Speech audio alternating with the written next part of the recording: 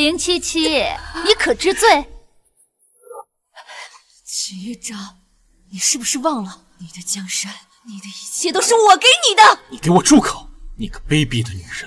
你下毒谋害先皇，罪不容诛！我卑鄙，误毒还不是此吗？你连自己的孩子都不放过，你真不是个人，你无耻！姐姐，这你就放心吧，我现在呀已经有了陛下的骨肉，皇家子嗣从来就不缺你嘞。李素雪，你的良心被狗吃了！你是不是忘记家道中落的时候，是我母亲救了你？你住口！你怎么好意思说的？要不是你，我父亲会落到这个田地吗？凭什么？就因为你爹是嫡子，我父亲是庶子吗？不过一切都不重要，现在你的一切都是我的，你的男人，你的地位，通通都是我的。你，秦玉章，算我求你，看在孩子的份上，你让我把他生下来，我求求你，你让我先把孩子生下来好不好？你不要再拖延时间了，你们全家都在那河中。这些人不得好死！我做鬼也不会放过你们的！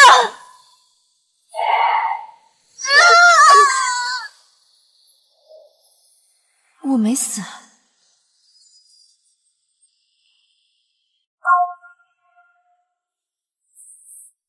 我没死，林素雪，既然是你和秦玉章利用我毒害先皇，老天有眼让我重生，这一世我一定要让你们血债血偿。七七，你做噩梦了呀？你终于醒了，娘担心死了。好了，都是娘没用啊，七七别怕啊，有娘在，谁要敢伤害咱们孤儿寡母的，我娘最后跟他们拼命。不好了，夫人，二夫人他们来了，你快去照顾耀祖。七七这边有我在。是。大嫂，我听说这七七还没死呢。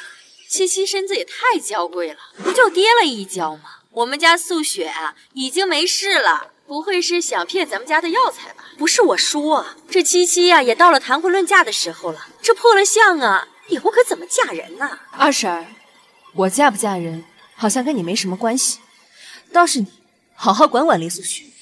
别让他在外面乱勾当，坏了林家的名声。皇上外出狩猎，这上不面说慎落马，皇上生病了，伤口之处被外毒所侵，宫中良方久治未愈，现招名医。有人接榜了！接榜者何人？民女林七七。你可知接皇榜意味着什么？当然，民女能为皇上治病。你要知道，若有差池，是要株连九族的。若有差池，民女愿领罪一死。带他进宫。齐玉章，上一世因小皇帝生病，你才得及当上皇帝。这事，我要让你不得好死。太后娘娘，奴才将接皇榜的女子带过来了。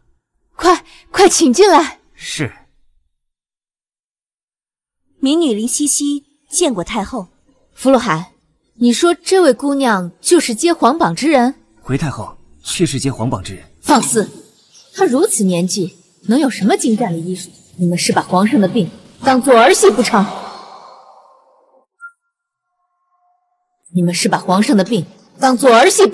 太后娘娘，小女林七七虽18岁，但林家世代为皇家效命。祖父曾是太医院首座林飞云，而家父也是太医院首座林墨白。什么？你是林家人？林墨白的女儿？回太后娘娘，正是。快上来给皇儿瞧瞧！宫里那帮庸医竟敢说皇上无药可救，日后要跛脚。你说，堂堂一国之君，怎可身残跛脚？这等于让皇儿去死啊！七七，你救救皇儿，救救哀家。母后，疼。报！玉王爷和太医院首座林墨轩求见太后。太后，本王听闻有人接了皇榜，大胆贼女，我看你像谋害皇上！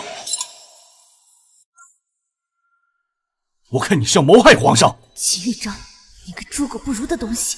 七七，你在这儿干什么？胡闹，还不快给我滚回家中！滚回家中！三叔，滚这个动作，七七还真的不太懂。要不三叔给我坐起来看看。你眼中还有没有我这个三叔？七七一直救皇上于危难之中，作为臣子，太医院的首席，皇上病魔缠身，你不感觉到愧疚吗？七七姑娘所言甚是。如今皇上病危，本王这个皇兄整日寝食难安。可林姑娘真有把握治好皇上吗？若有差池，这可是株连九族的大罪，你担当得起吗？太后娘娘，皇上虽然伤势严重，但在我看来，并非无药可医。大胆！连林首席都无计可施，你个女人能有什么办法？是啊，太后，万万不可让他医治啊！家兄早亡，他的医术并未得到林家的真传啊！三叔，谁说我没有得到林家真传？你是不是忘记林家祖训了？传嫡不传术。林七七，你此话何意？我要告诉在座的各位，我才是林家的正统。这么说来，林小姐是对皇上的病情十拿九稳了。摄政王驾到！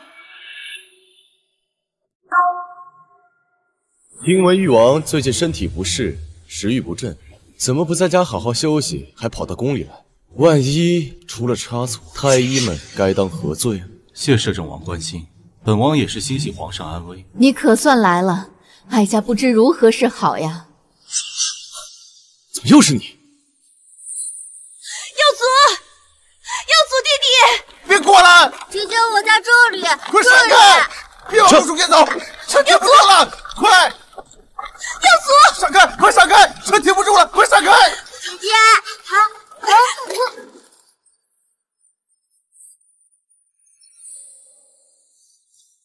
这眼神好熟悉，是他。看够了吗？自不量力的蠢货！摄政王，小女是御前医令林墨白府上长女林七七，感谢摄政王解救之恩。不如到府上，小女以茶代酒，以表谢意。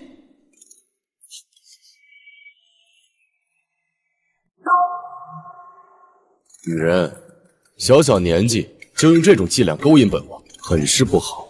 都说相由心生，林大小姐这是破了相，所以人丑心恶。多谢摄政王夸奖，跟你相比，七七有过之而无不及。这，行了，你想怎么医治皇上？见过摄政王，你只要保证其他人不打扰七七，七七定能保证皇帝安然无恙。林大小姐，你小小年纪就能说出如此大话，本王真是钦佩至极。若是你真的有把握的话，为何不敢现在就说出医治之法？回玉王爷，小女都说了，林家医术不外传，所以……林大小姐，你可别忘了，你现在是在给皇上看病，这可是真龙天子。景玉，你说该怎么办？好，林七七，但你拿什么保证皇上的安危？七七愿拿项上人头担保，愿拿林家做抵押。若皇上无恙，林家无恙；若皇上有事，林家则诛九族。你的人头，林家九族，能跟皇上的命比吗？能跟皇上的命比吗？有刺客！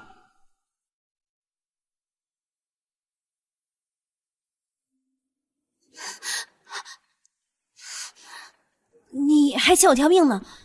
要是我小命不保，小心我拖你下水。林七七，如果你连自保的能力都没有，要怎么做我的女人？谁说要做你的女人了？摄政王殿下，请开门！吾等奉命缉拿刺客。你要干嘛？闭嘴！怎么，你们想观摩本王寻欢吗？属下不敢，属下告退。摄政王，你说过的，若是不能自保，怎么做你的至亲？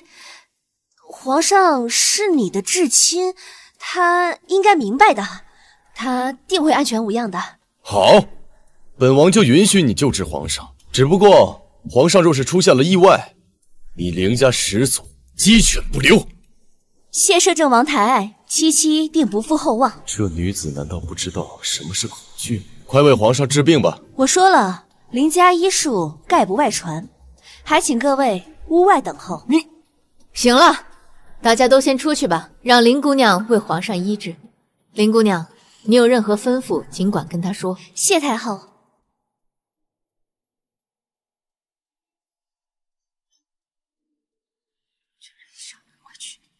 这万万不可呀！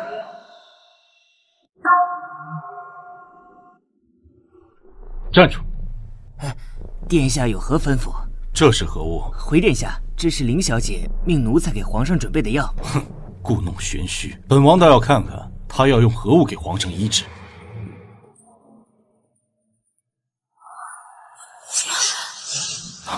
林太医，这是何物？这是水蛭。大胆林七七，敢给皇上用这种无愧之物，我看你有几个脑袋！誉王殿下，还请你注意你的言辞，要是耽误了替皇上治病，你担待不起。太后，这林七七分明要谋害皇上，这应当斩立决。景玉，该怎么办？哀家也不知如何是好。这皇儿他……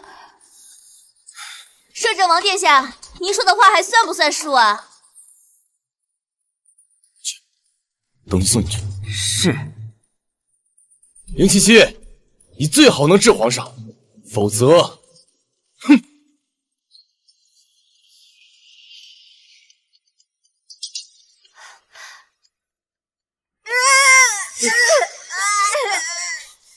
皇儿，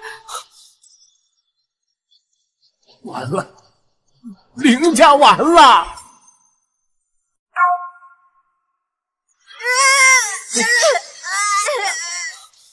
皇儿，完了，林家完了！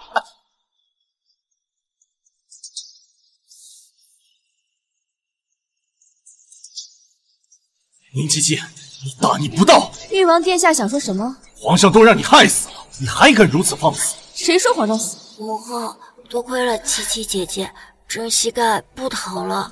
我的皇儿，没事就好，没事就好啊！皇上没事了。是，小女不负摄政王和皇后抬爱，皇上已安然，过了今晚便可以起身。好，你想要什么奖赏？七七向来不挑，就看摄政王想要给什么了。传本王旨意，从今日起，加封林家长女林七七为皇上一姐，赐号凤渊郡主，另牌匾一枚，赐素手医仙封号。七七向来不挑，就看摄政王想要给什么了。传本王旨意，从今日起，加封林家长女林七七为皇上一姐，赐号凤渊郡主，另牌匾一枚，赐素手医仙封号。谢摄政王，只是能不能改一个字？改字？何字？七七向来不喜欢素这个字，可否改名鬼手医仙？准了。太后，这赏赐是不是太草率了些？就按摄政王的意思办。谢太后，谢摄政王。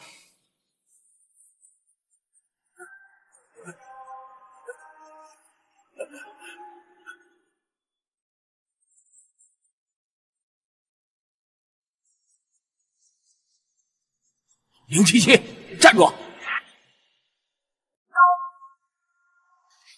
三叔，你的脑袋，七七替你保住了。林七七，林家祖传的百草药纲和金针刺穴，是不是都在你手上？三叔现在才反应过来，这么多年，你的心思都用在药祖身上，是不是晚了些？你快交出来！三叔，我刚刚已经说过了，林家真传，传嫡不传术。你好像是后面的那个吧？你这个大逆不道的逆子，也配成为林家子孙？林家的医术断然不能传给一个外人，快把它给我！你别忘了，我现在可是皇上的义姐，凤渊郡主。林小姐，小小年纪就能得到林家真传，本王无不敬佩之情。刚刚多有冒犯，还请林小姐不要介意。什么味道？这么臭！七七，就走着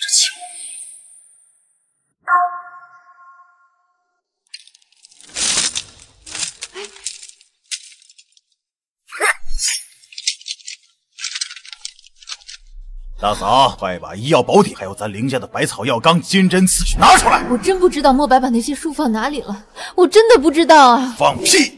不知道林七七用咱们林家的医术救了皇上吗？我看你就是死不要脸！这些年大哥死得早，咱们府上全部靠的是老三，一个人在太医国不容易啊！赶紧把百草药纲拿出来，交给老三，好让他光宗耀祖。怎么着，二叔什么时候替三叔这么着想了？七七真是闻所未闻啊！你个死丫头啊！要不是你霸占了东西，导致着你三叔在太医院拿着一般的俸禄，咱们林家府上的开销都不够用了。二叔，你这是欠了赌债，三叔不给你钱吧？到我这儿来撒泼了？你胡说你！相公，我就说这个大房啊，就是个白眼狼的东西。你瞧瞧，这么多年呢，吃咱们的，用咱们的，倒是没有半点感恩之心。就是。他二娘，你话怎么能这样说呢？前段时间咱们七七得到了赏赐，不是都交到咱们府上了吗？就那点银子，还不够塞牙缝呢你！二叔，你这话从何说起？太后赏我的银两足足有10万，这些年二叔有给府上1两银子吗？你个死丫头，反了你了是吧？来人，还不赶快来人，把他给我绑了！我看谁敢！我是皇上的义姐，是摄政王封的凤渊郡主。你们想动我，不想活命了吗？好你个林七七呀，真是反了你了，气死我了！你给我打！我看谁敢！皇上责问下来，有老身担着，你们还愣着干什么？娘，还是你理智。都说子不教，父之过。可眼下大哥早已归天，我瞧着七七这般无法无天的，想必又是大嫂的错。还不快把那个不会教养孩子的渔夫给我拿下，家法伺候！站住！你们是不是反了天了？我娘也是你们能动手的吗？林七七，娘，您瞧瞧，她这个样子像个泼妇似的，要是传了出去的话，谁还敢要她呀？林七七，晚了你了，我才是林家的一家之主。娘，您别生气，都是儿媳的错。贱人，若不是娶了你，他怎么会？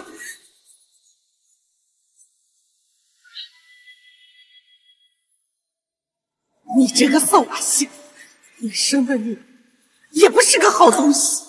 这个贱人，来人，还不把他给我拖下去，金条伺候！等一下，不要难为我娘，想要打，冲我来！娘，二哥二嫂，你们可都听见了，不是我们林家对皇上不敬，而是这凤边郡主自愿受罚的。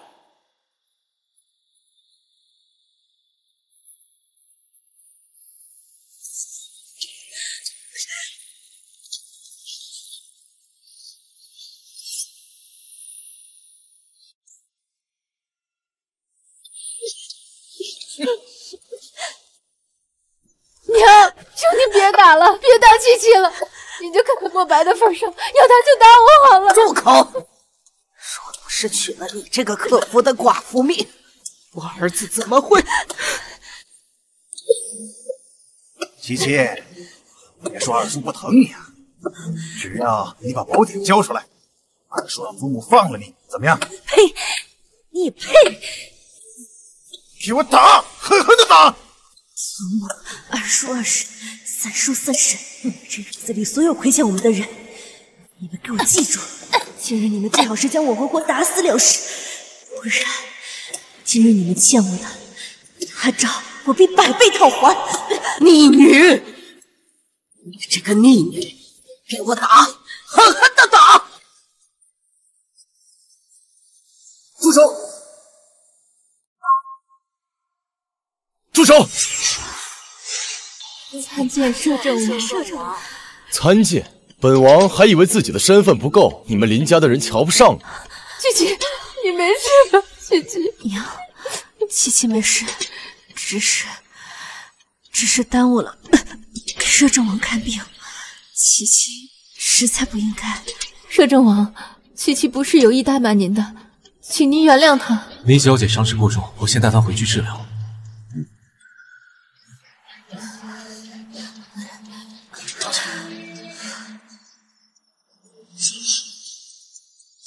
大哥哥，我姐姐不会有事的，对不对？你不怕我？你救了我姐姐，你是好人。摄政王，下官听闻您今日过府，真是有失远迎。以后林大人，莫非你这是在指责本王没提前通知你？莫非你这是在指责本王没提前通知你吗？下官不敢，只是不知道我林家人到底哪里得罪了摄政王。哼，本王亲封的凤渊郡主差点被你们林家的家法活活打死。怎么？莫非你们是针对本王，所以才这么对凤渊郡主的吗？下官不敢，您就是给下官1万个胆子也不敢的。这中间一定是有误会。等下官问明白了，马上给您一个答复啊！到底怎么回事？三叔啊，你可算回来了，你都不知道啊！这今儿一早啊，你二哥他心疼七七呀，就过来跟七七说了几句提起的话呀。可七七呀，他是冷嘲热讽啊，甚至还目中无人。你也知道，这七七呀是皇上的义姐，咱们都不得呀。然后啊，三娘就来了，说什么子不教父之过。那七七的爹他不在了，那就是他娘的过。是啊，我跟他二娘可是什么都没说呀。可是七七这孩子他嘴硬啊，他说有什么都冲着他来，娘一生气就……摄政王，这都是家里的妇人不懂事儿，不知道七七身份的尊贵，不知道凌七七的身份尊贵。好，既然如此，那本王就让你们知道知道，免得你们日后再瞎了狗眼。凤渊郡主是本王封的，你们对她不敬，就是对本王不敬。凤渊郡主乃是皇上义姐，身份等同于皇家的公主。凌大人，你说伤了皇家的人，该当何罪啊？真的是误会啊！郡主这么尊贵的身份，我们怎么可能对她不敬呢？对，是，一定是下人自作主张，还请摄政王明察呀！是啊，平日里啊，这些下人呢，一定是受了郡主的气呀。这回呀，忽略了我们的想法，这是有意刁难他。这母亲呢，也是假装训斥他，怎么能打他呢？哦，是吗？来人，将刚刚动手的几个丫鬟押下去，剁了双手，拖下去喂狗。是。饶命！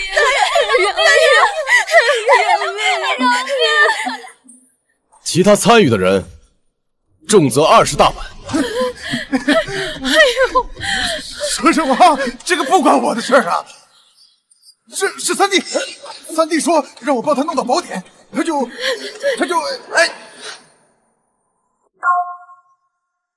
二哥，你别胡说啊！我什么时候让你害七七了？你血口喷人呐！摄政王，家兄平日好逸恶劳，整天赌钱玩女人，不务正业的。他定是见到七七得到了封赏，一时之间起了贪心，才会。林墨轩，你放屁你啊！要不是你给我银子，还对我威逼利诱，我怎么会有空去搭理那个丫头片子？够了！这狗咬狗的戏码，本王看腻了。来人，把二人拖下去，重打20大板。是饶命！下官今日不在府上，这才刚回来，你不能不讲道理呀！道理，本王就是道理，给我打！不是冤枉啊！冤枉啊！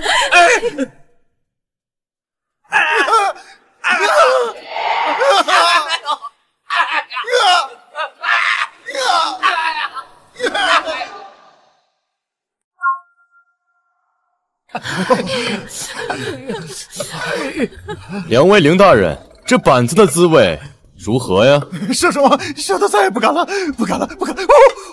行了，下去吧，以后消停点。谢谢摄政王。哎呦，老爷，慢点。凌大人，您的意思呢？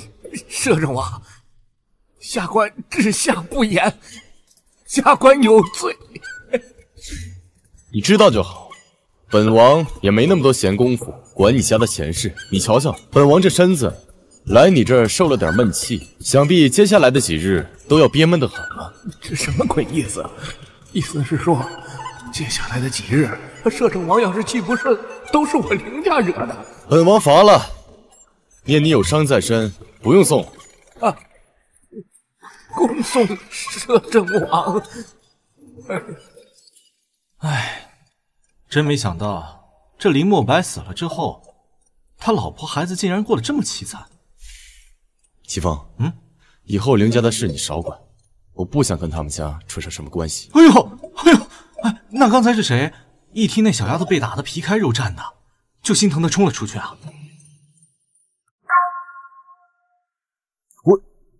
我不是心疼哦，只是恼怒。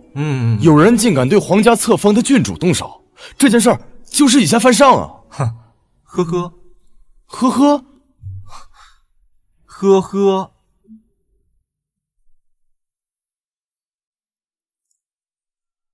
小姐，您没事了吧？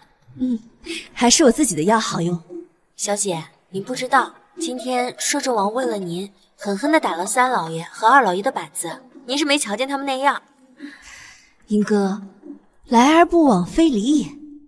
要不我们备点礼，感谢摄政王？可是摄政王那么可怕。可怕吗？我怎么觉得他有点可爱？可爱？哪里可爱了？动不动就把刀架人脖子上。行了，快去备礼吧。可是摄政王什么都不缺，我们送什么好呢？这个，我们就送他一个追本小姐的机会。啊！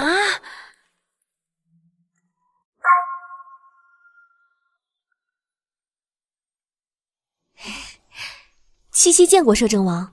凌家之药果然了得，昨日还半死不活，今天就活蹦乱跳了。七七今天特意前来，就是感谢皇叔昨天的解救之情，举手之劳罢了。你现在毕竟是郡主了，昨天耽搁了上药，今天七七特意前来给皇叔上药。那你就把药方留下吧。这药方嘛，留下来容易，可是有些不配合的病人也不喝药。那你说说，这药方留下来的意义是什么呢？皇叔如果一开始就不打算医治的话，大可告诉七七，七七这就回到皇宫毁了这件差事。倘若有一天摄政王突然暴毙，这罪岂不都怪在七七头上了？你倒是很想本王死啊？哪敢啊，七七才舍不得皇叔死呢。如果没了摄政王皇叔，七七岂不是作茧自缚？作茧自缚，这话从何说起？自然是需要皇叔庇佑了，不然家里那些白眼狼欺负我的时候，都没有人来解救呢。既然你不愿意说，那我也不勉强了。你回去吧。皇叔不肯医治，七七就不走了。这里是我的王府，你走不走，我说了算。那如果我把摄政王身受中毒、命不久矣的消息告诉誉王，这朝堂上会怎么样啊？凌七七，你在威胁本王。好，那就依你。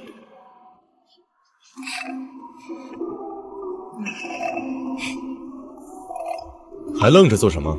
皇叔，这药需要伤在你的胸腹，还请你脱衣。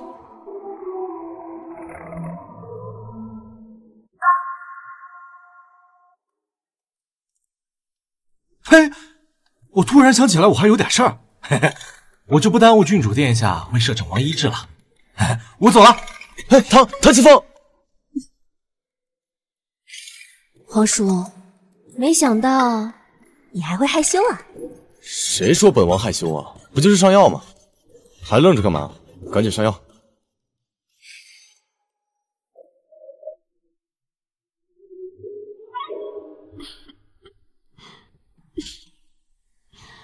小姐，您从摄政王那儿回来都傻了1天了，到底怎么了？小姐，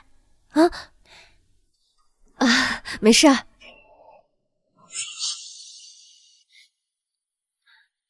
小姐，怎么了？嘘。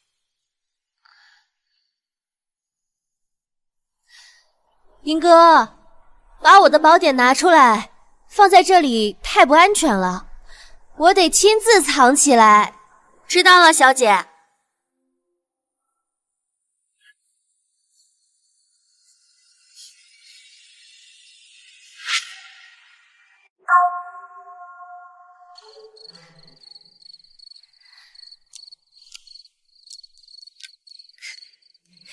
哎呀，只有把这个东西啊埋在这里，我才安心。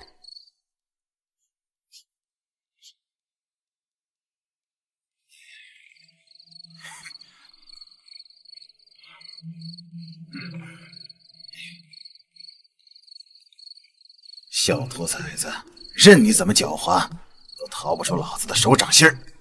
嘿，等我拿到这宝典，看我怎么收拾你！哎，好戏登场了！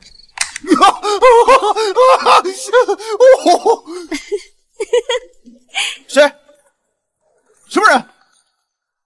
二老爷，你怎么在这儿啊？愣着干嘛？打开呀！快快快！哦，轻点，轻点，轻点，轻点啊！你忍一下，你轻点儿。吃水。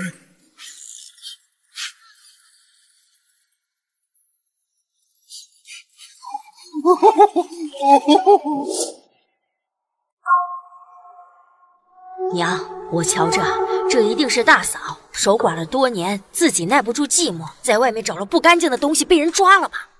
他敢！他若敢红杏出墙，老身一定让他进入猪笼。娘，瞧您说的，咱们可是体面的大户人家，这种家丑啊，可是不能外扬的。这怎么回事？娘，您怎么过来了？你自己院子里出了事儿，你问谁呢？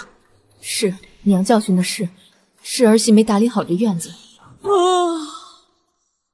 我这刚要睡着，你们在聊什么？七七，娘也不知道怎么回事，娘好不容易把耀祖哄睡着了，这大晚上的也不知道是谁在咱院子里面嚎叫了一声。我的手啊！哎，这是怎么了呀？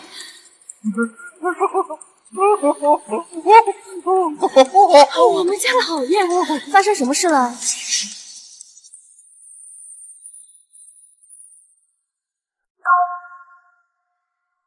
啊，二老爷的手让这个老鼠夹子给夹伤了，你看手都折了。哎呦，老爷，你手没事吧？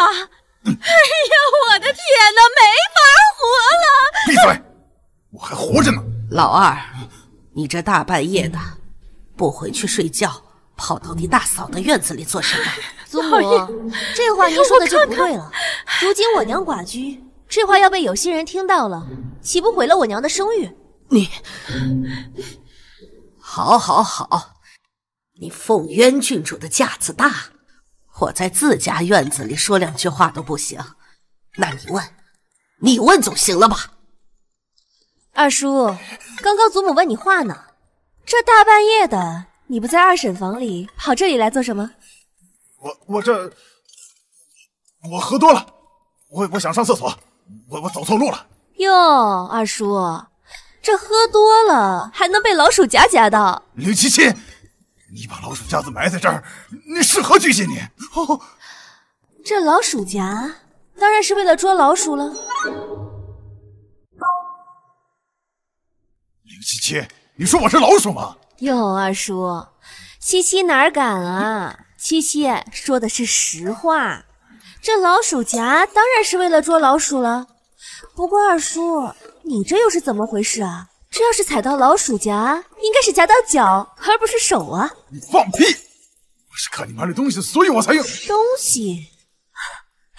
二叔，你说的可是我那些不要的书籍？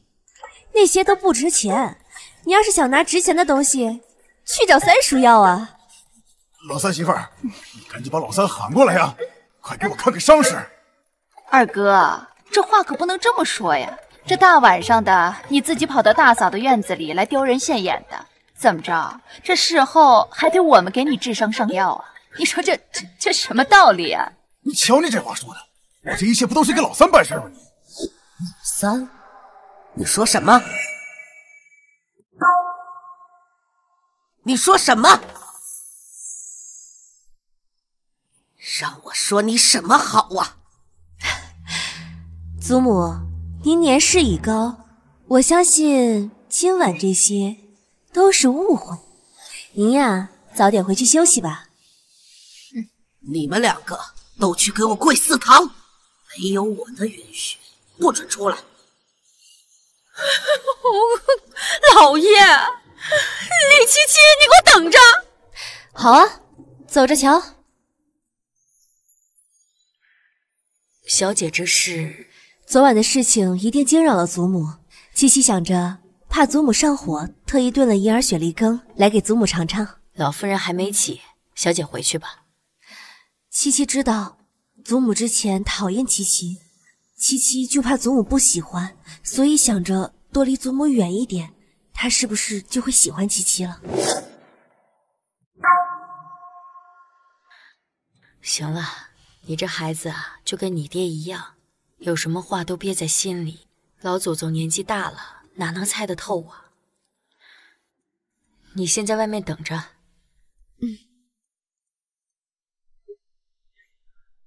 我都听见了，这些年呀，我也有错，莫白没了，连他的骨肉也给忘了，就觉得塌了天一样。我只想着我的儿子没了。老祖宗，那您这外面，你让他进来吧，毕竟流着我林家的血脉呀。七七见过祖母。七七呀，来给我梳头。是。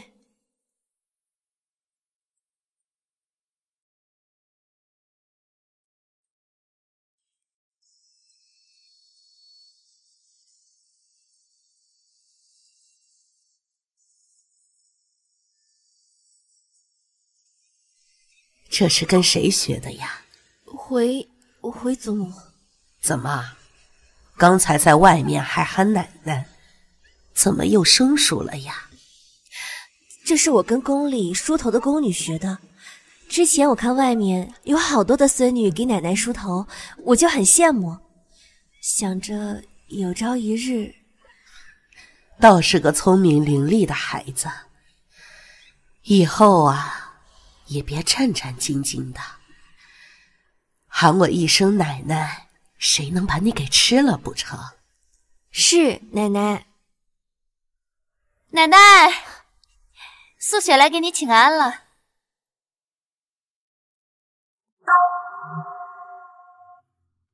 哎，今儿是什么风，居然把姐姐给吹来了？七七是我的孙女儿，还需要吹什么风吗？奶奶，素雪不是这个意思，素雪只是觉得昨夜我爹去大娘的院子里那么一闹，姐姐想必也是受了惊吓的。没事的，我想二叔也不是故意的，只是我房间里面书本又多，药草也多，难免会招一些毒虫蛇蚁，下次千万不要再被老鼠夹给夹了。这就不劳姐姐费心了，想必爹爹这次受了伤，日后也不会再去。瞧你这话说的，奶奶，这要被有心人听到，还以为我是陷害二叔不成。素雪呀，不是我偏袒七七，你那个爹呀，你也清楚，整天在家呀，吃喝玩乐，一点正事不做。昨夜呀，跑七七院子里，鬼鬼祟祟的，不知要干什么。奶奶说的极是，素雪知道错了啊。奶奶，这是素雪早上熬的红枣桂圆补血汤，您快尝尝。不用了，七七这孩子怕我昨夜上火，一大清早给我熬了雪梨银耳桂花羹。素雪呀，不是我说你，这昨夜呀，我一惊一气的，你大早上给我喝上火的桂圆汤，你怕奶奶这心火还不够旺盛。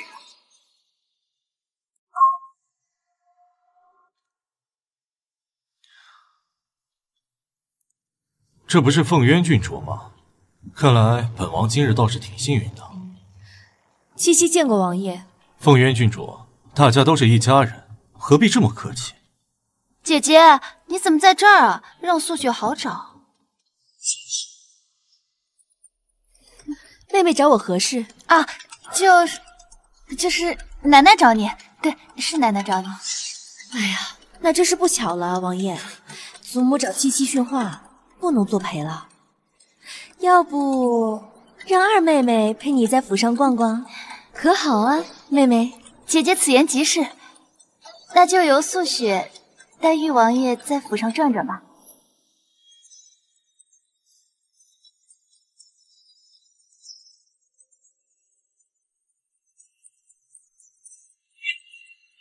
小女灵素雪见过玉王爷。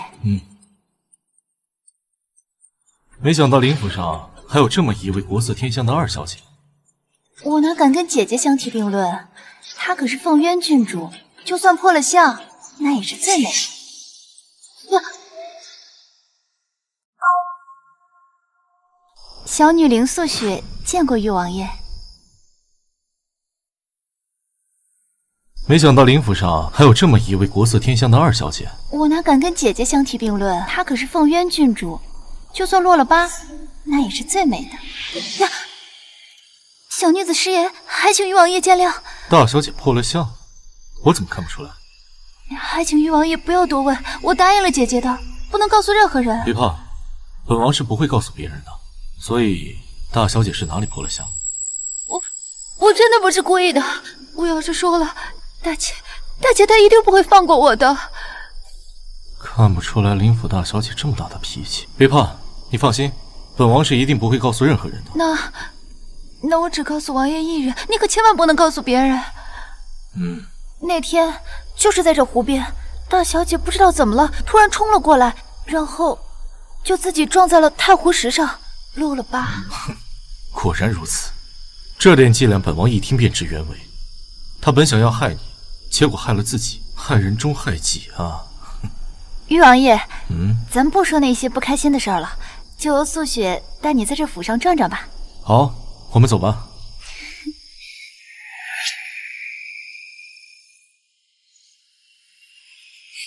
林素雪，这辈子你活该又遇到了我。想嫁给你玉哥哥，也要看我答不答应。娘，你说这林七七都快20岁了，你说也没有一个好人家上门提亲，你让素雪怎么办呢？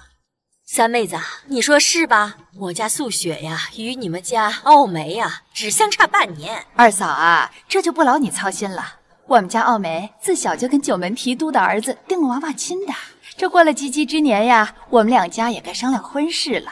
你行了，愁死人了。奶奶，七七来看您了。七七见过祖母。七七呀，你怎么来了？刚刚素雪妹妹跟玉王说您找我有事啊。素雪说我？素雪对谁说？刚刚我在院子里先碰到玉王爷，后来又碰到了素雪妹妹，她说您找我。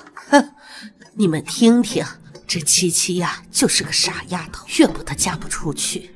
老二家呀，你也不用愁了。素雪现在正忙着撬别人家的墙角呢。奶奶，您别气，是不是七七惹您不高兴了？七七呀，你就是个傻孩子，跟你爹一样，被人欺负啊，还不知道呢。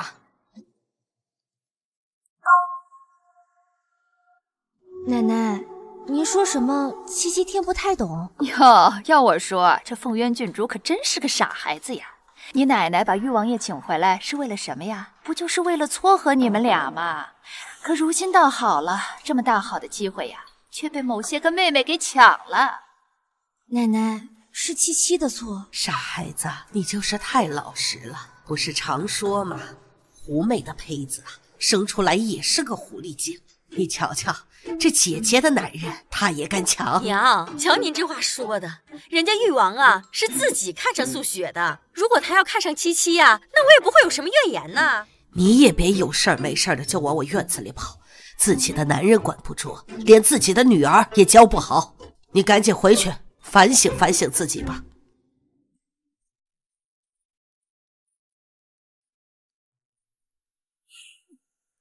娘，你说这二房吧，要什么没什么，女人7、8个，却连个带伴的都没有。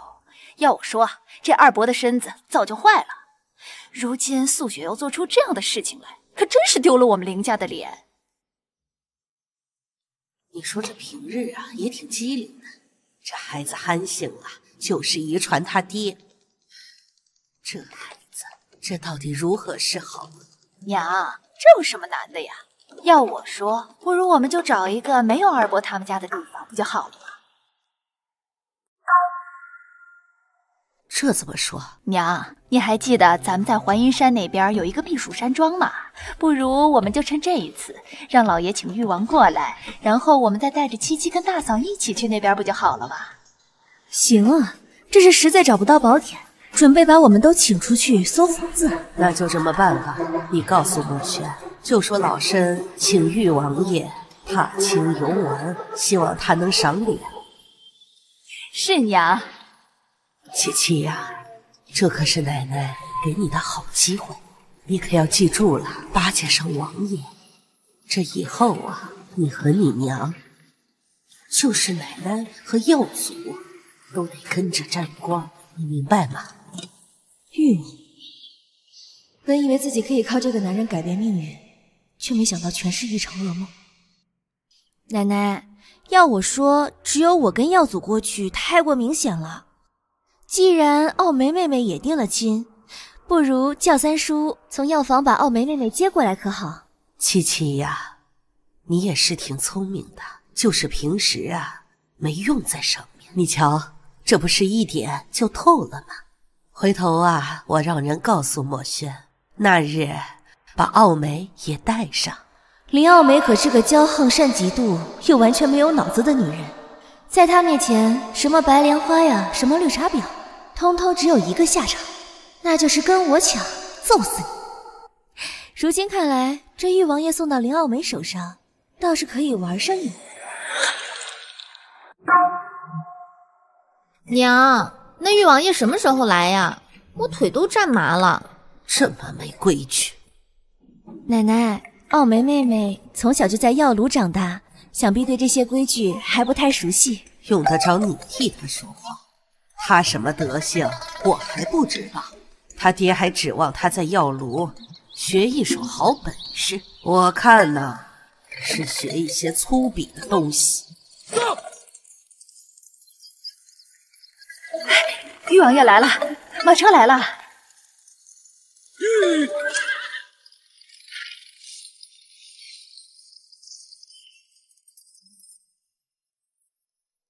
今日本王踏青，不必拘礼。都说老身请誉王踏青，你瞧瞧，我这身老骨头啊，真是不中用。如今呀，这腿也发颤，我看就让七七陪王爷在这一带好好游玩一下，你看可好？如此，就有劳大小姐了。小话则乱大了，现在还不是报仇的时候。要不然让奥梅妹妹一起跟我去吧。我不要，娘，我都要累死了。三娘怎么教育孩子的？这王爷还在这儿呢，岂容他这样放肆？奥梅，赶快跟你姐姐陪王爷去踏青。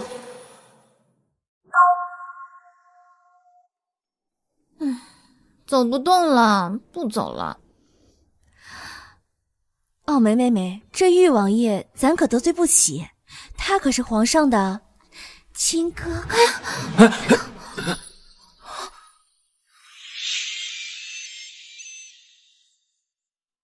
二师姐，你没事吧？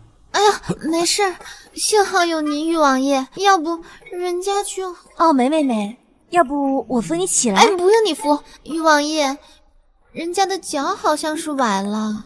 这……誉王爷，你看我妹妹的脚崴了，要不你先扶她回去？誉王爷，都是我不好，让您费心了。没事。那我就在这里等着二位了。誉王爷，那咱们走吧。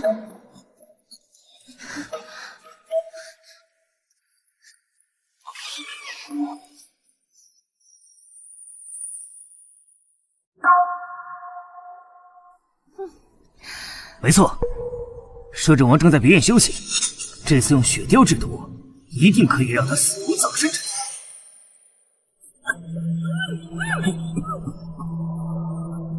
唐继风，你干嘛？什么人？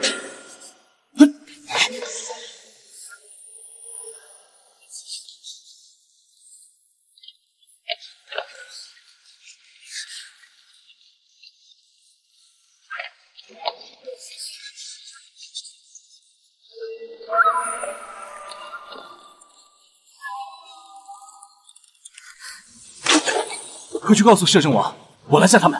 好，快走。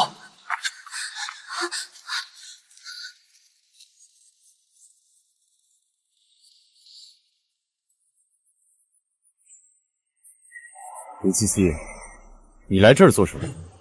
莫非你想看本王沐浴？你放开我！你放开我！摄政王，你放开我！你放开我！摄政王！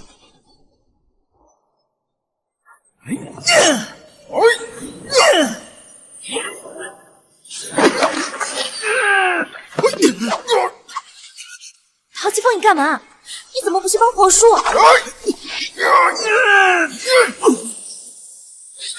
我这几个人还对付了。皇叔，你真是交友不慎。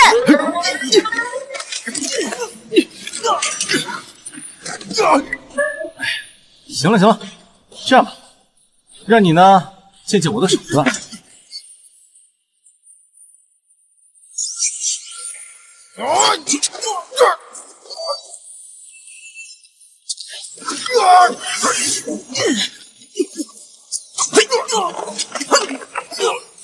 这刺客居然被他们俩包围了。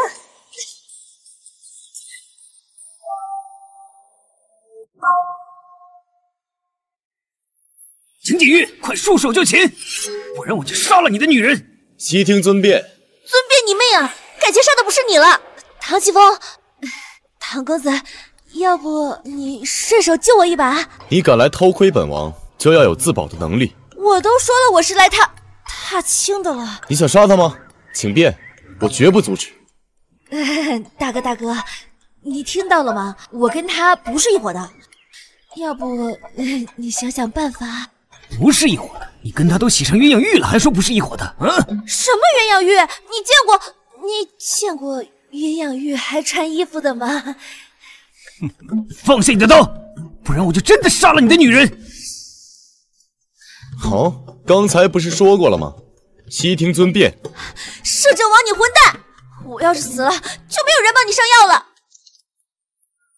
你个笨蛋！你才笨蛋，你全家都是笨蛋！大哥，你看，我真跟他不是一伙的，要不然你再换个人吧。少废话，今日不是他死就是你亡。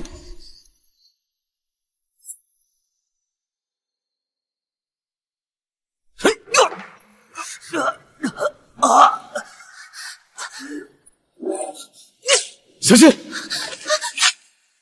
器有毒，除了飞镖之毒，你逃不掉的。你怎么没事？区区血雕之毒，你想伤我？你没事吧？没事，只是皮外伤。那你刚刚为什么不救我？我刚才不那么说，你早就死了。原来你是故意的呀。行了，琪琪，这还有个活人站着呢。我刚刚是怕皇叔昏倒，打算采用紧急呼吸。紧急呼吸，那是什么？那是我们林家宝典对于快昏倒或者溺水的人的方式，就是嘴对嘴。嘴对嘴。嘴对嘴，这是什么妖邪之术？你才妖邪之法！下次等你溺水的时候，看本小姐怎么救你。不必了，最毒妇人心。七七不是妇人，七七是姑娘。七七，行了，不用解释，景玉会明白的。你，参见摄政王，小姐，你没事吧？你怎么跑这儿来了？你不知道，誉王殿下发现你不见了之后，大家都乱作了一团。赶紧送你家小姐回去吧。林哥，我们走。哼。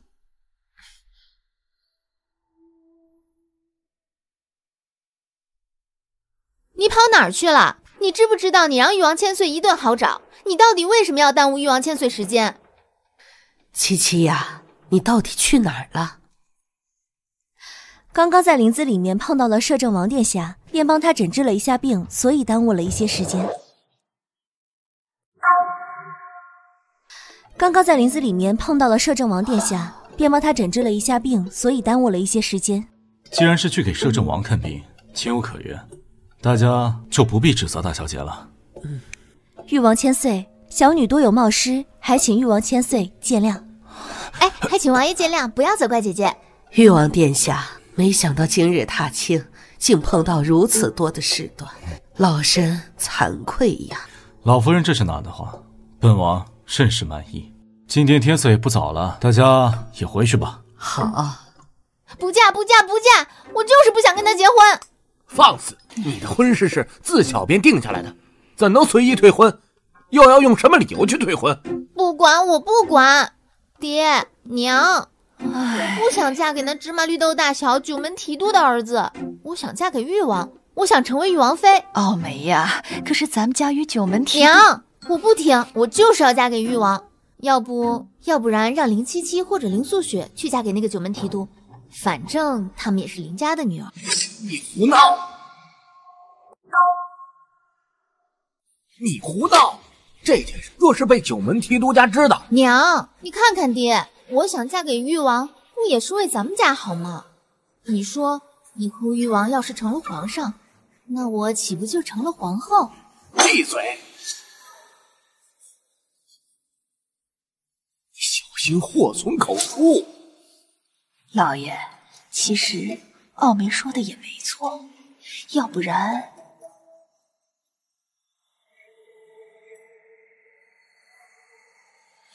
还有七七，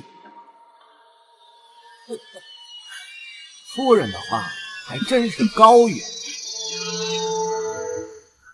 贤侄啊，恰巧今日傲眉身在府上，我与你父亲早已商议妥当，只待傲眉及笄，便为你们合了婚事。不如今日先与小女联络一下感情，日后也好。既然这是林伯父的美意，那小侄就不推脱了。老爷，老爷不好了，是老夫人身体不舒服，要不您去看看？这样，贤侄，你先自己转转，我去就回。好，老太君的身子重要，我自己到处转转啊。照顾好李贤侄。是。不是三叔让你带我来这儿的吗？他人呢？奴才不知，还请小姐在此等候。同样的阴谋，你以为我还会上第二次吗？姐姐，大小姐马上就来，还请二小姐稍等片刻。我倒要看看，这次她还能闹出什么幺蛾子来。这是何人？韦公子，这是我们家二老爷府上的二小姐。二老爷府上的二小姐？正是。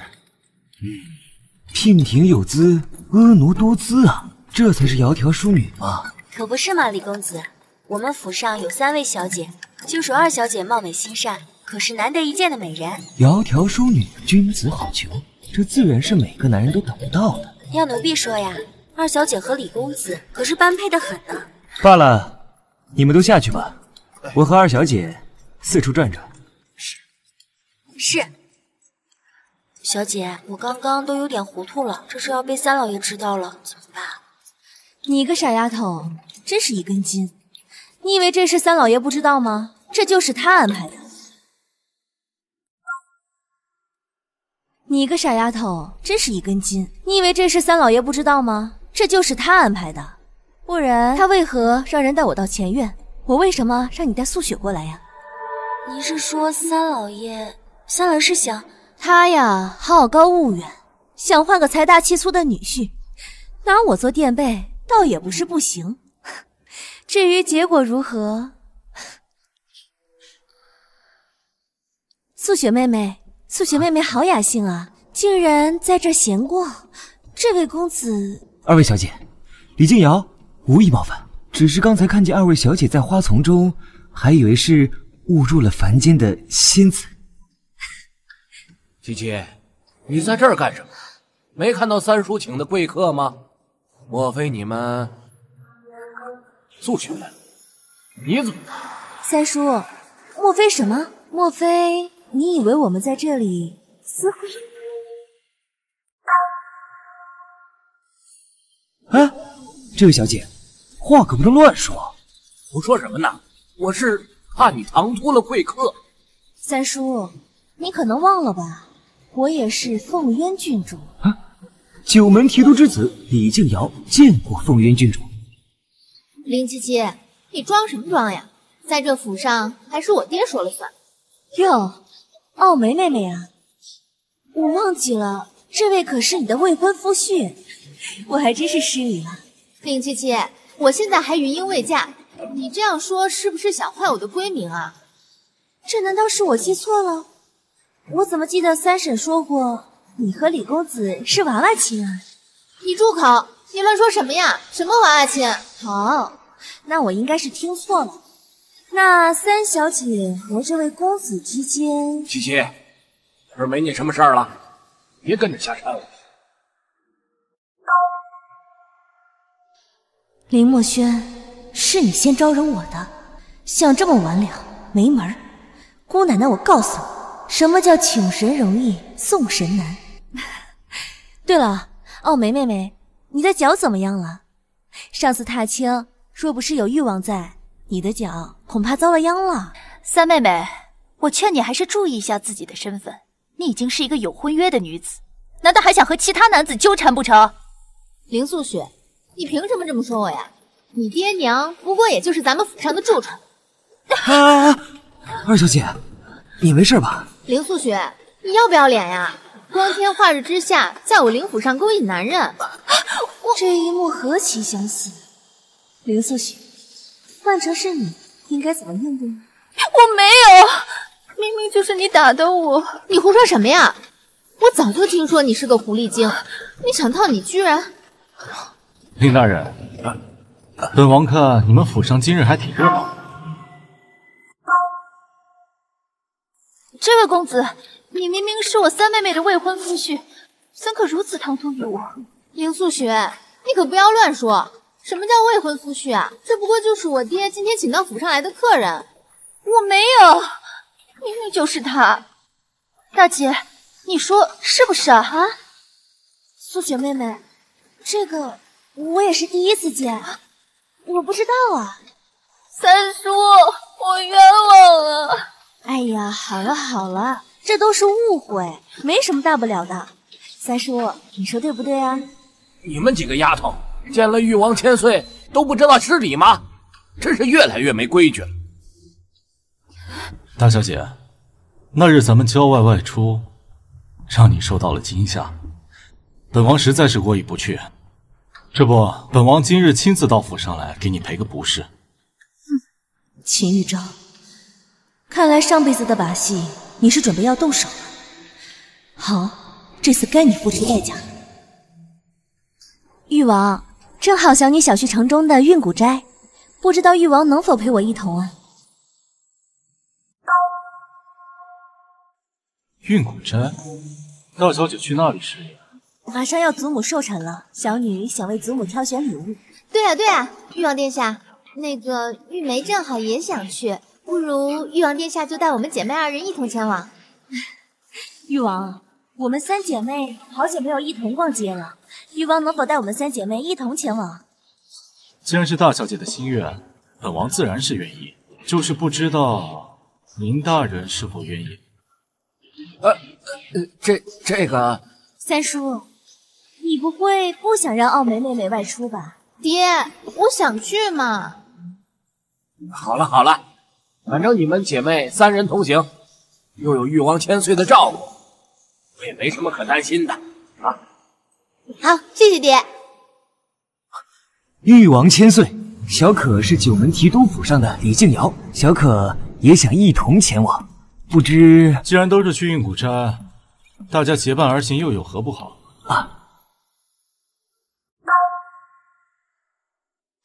林素雪，我告诉你，把你那副装可怜的嘴脸收起来，别人不知道你，我还不知道呢。要想勾引男人，大姐，看看妹妹说的话。她说什么了？我最近整理药材，睡得太晚了。你们刚刚在聊什么？林七七，别以为你是什么郡主就了不起。我告诉你，在林家，什么事还得听我爹的。是，妹妹说的极是。我不过就是给摄政王看看小病而已。其实摄政王也没那么恐怖，而且还很帅。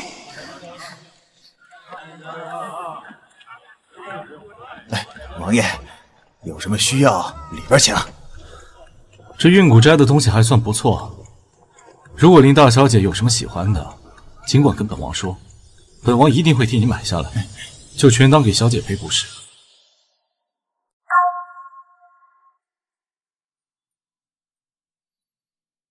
小女为祖母挑选寿礼，怎好意思让誉王破费？哎，小姐何出此言？玉昭是心甘情愿的。店家，还不快把你这最好的饰品端出来，让凤渊郡主挑选。王爷稍等，小的这就准备去了。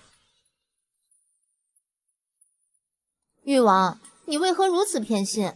明明我们3个都是林家的小姐。三小姐，这是何话？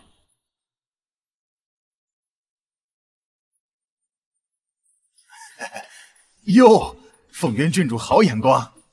这颗翡翠白菜，那是一整块璞玉精雕细琢而成，放眼咱们全京城，也只有这一颗呀。嘿嘿。店家，老人家60大寿，送这个会不会太寒酸了点？郡主，你看，这是上等的南红玛瑙手串，只有这一串。老人家年事已高，送这个不好看。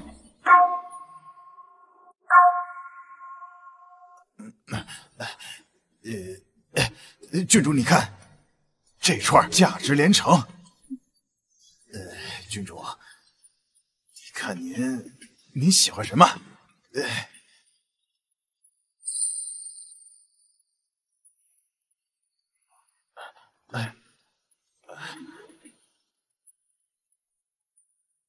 店家，不是我喜欢什么，而是我祖母喜欢什么。我觉得她应该会喜欢这个。郡主，这是我们镇店之宝，是咱玉谷斋的招牌。怎么？你是说誉王爷没有钱吗？这什么话？这哪能啊，是吧？多少钱？我呀，这尊观音它有点来头，所以这价钱有点儿。我堂堂南楚誉王，连尊观音都买不起，说多少钱？10万两。哼，区10万两银子，你还好意思在这跟我耀武扬威？王爷，这不是10万两银子，10万两黄金。10万两黄金？你这是坐地起价！哎呦，王爷，小人不敢呐！实在是这尊玉观音，它大有来头，一般人还不敢问这个价。10万两黄金，你这是坐地起价！不敢，王爷，小人不敢呐！这尊玉观音，它确实大有来头，所以平时没人敢问这个价，这才成了咱运谷斋的镇店之宝。大有来头，什么意思？回王爷，这尊玉观音，那是前朝温夏国皇太后所有。温夏国灭国后，这个稀世珍宝辗转千里，才来到中土。这世上可能只有这一尊了。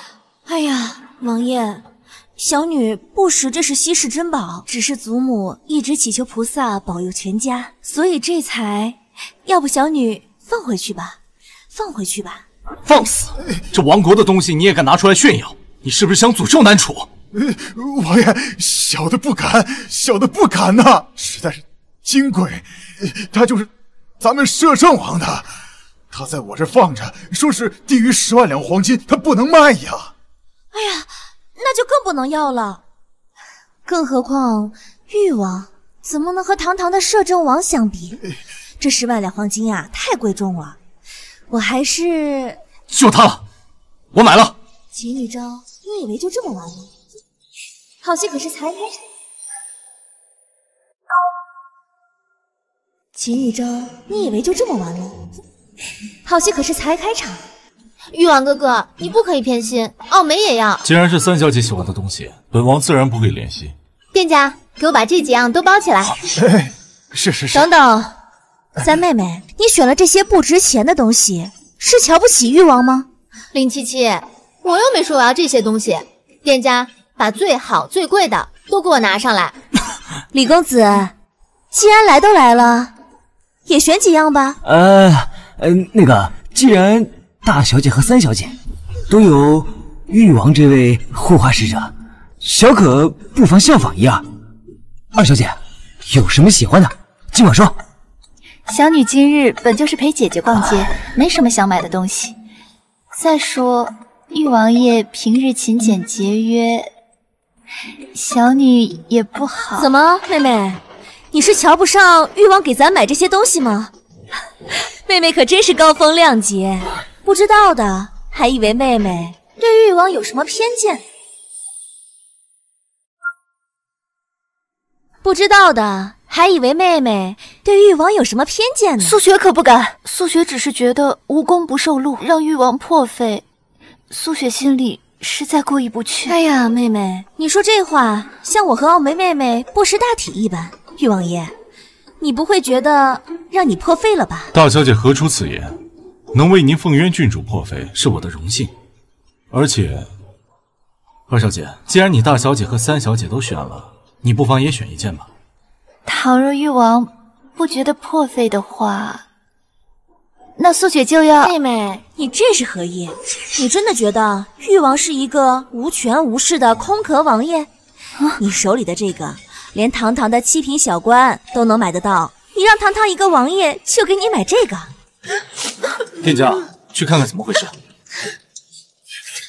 求你了，求求你了，这位爷，有点晦气，有人在卖身葬父。你还愣着做什么？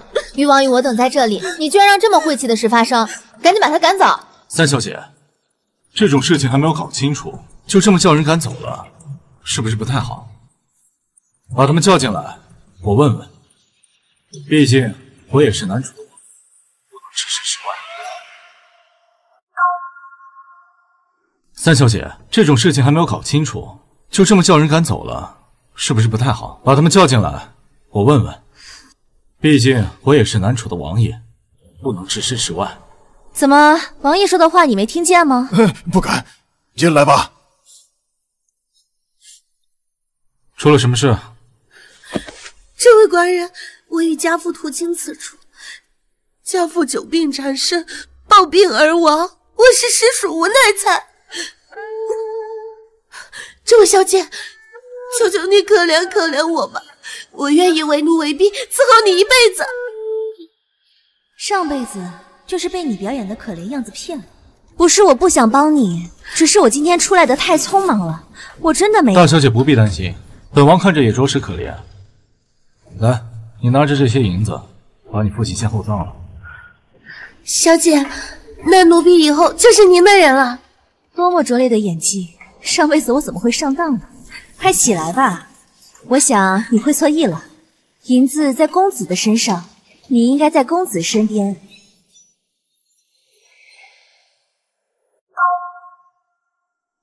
快起来吧，我想你会错意了。银子在公子的身上，你应该在公子身边。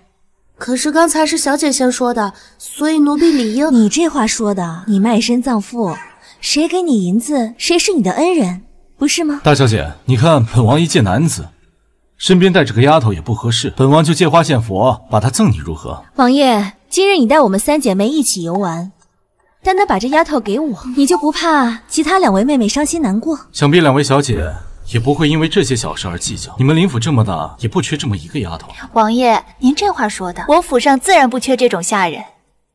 姐姐，既然誉王好心，你就收下她吧。是啊，大姐姐，既然誉王是好意，你就收下吧。正好我身边想要有一个丫头，既然如此，那我便收下了。你叫什么名字？奴婢红凤。红凤，好名字。我身边有个丫头叫银歌，我给你改名叫银凤，可好？奴婢谢谢小姐赐名。摄政王驾到！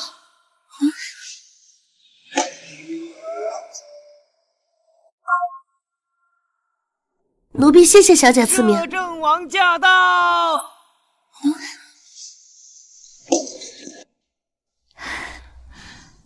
皇叔，好巧，这次是七七先来的。一点也不巧，我是听闻有人买了那尊玉观音，特意过来瞧瞧。这个玉观音呀，是玉王爷。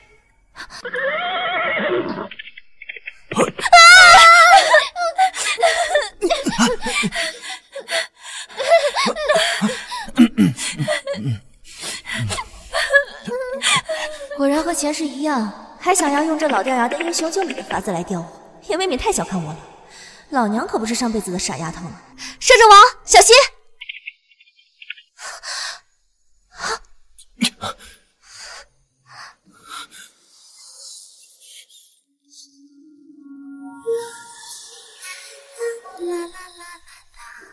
你放手！你先起来！你先放手！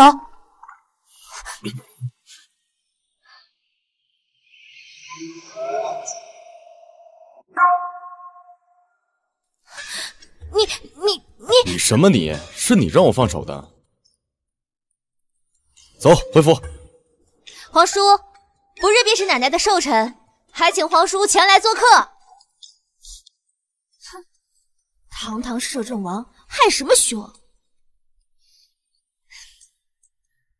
誉王陛下，我也要回去给奶奶准备寿礼了，先走了。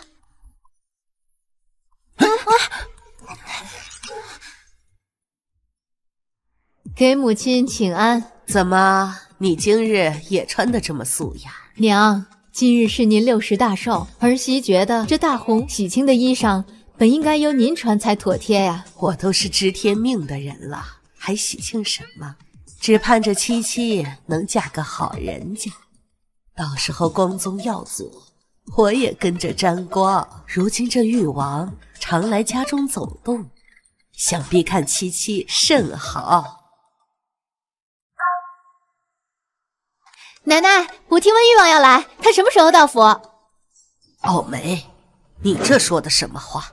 难不成忘了自己的身份？你可是定了亲的。奶奶，您说的又是什么话呀？定了亲这事儿是我说了算吗？还不是我爹他自作主张。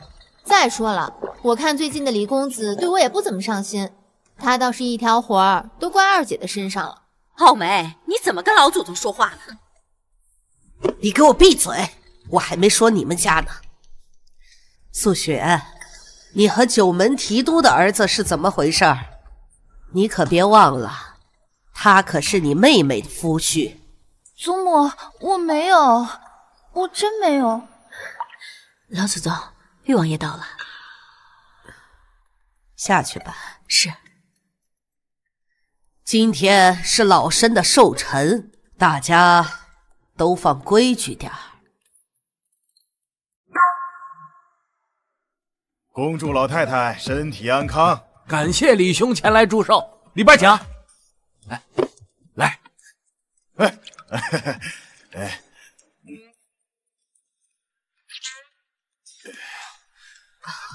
本王祝老夫人福寿安康。感谢誉王莅临，来为我母亲祝寿，请。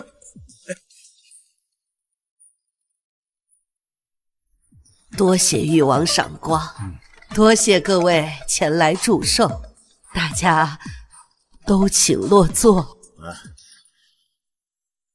小姐，奴婢瞧着你也该为老夫人祝寿了。大小姐，那日大小姐为老夫人选的寿礼，可曾送来？回誉王爷，今早刚刚送到，感谢誉王爷。能为凤渊郡主破费，那是本王的荣幸，不是吗？誉王说的极是。今日是祖母的60大寿，理应先提前祝寿。不过，要不就让二妹妹和三妹妹作为祖母的孙女一同祝贺，如何？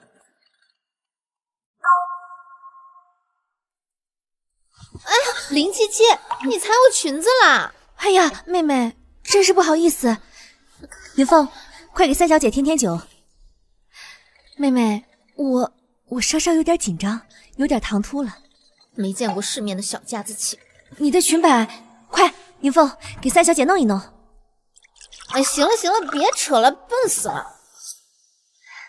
妹妹已经整理好了，来，这是你的酒水。今天是祖母的60大寿，在这里，孙女祝您福如东海，寿比南山。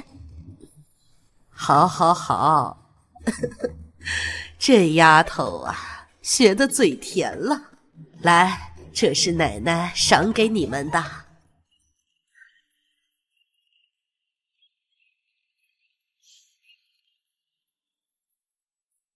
奶奶，这是七七给您选的寿礼，希望您能喜欢。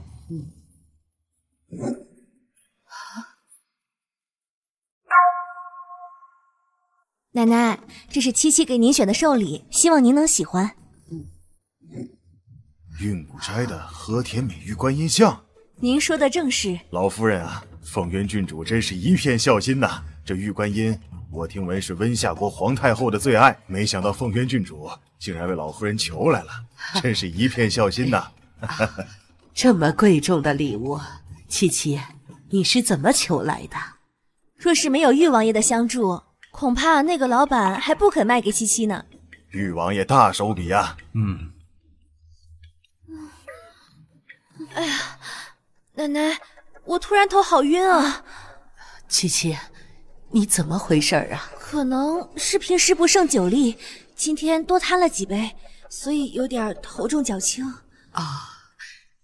你这个丫头，来人，快扶小姐回房休息吧。小姐，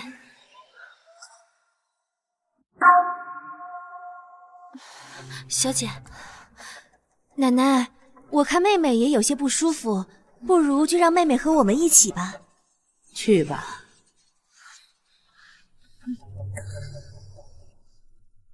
来来来，今晚大家不醉不归。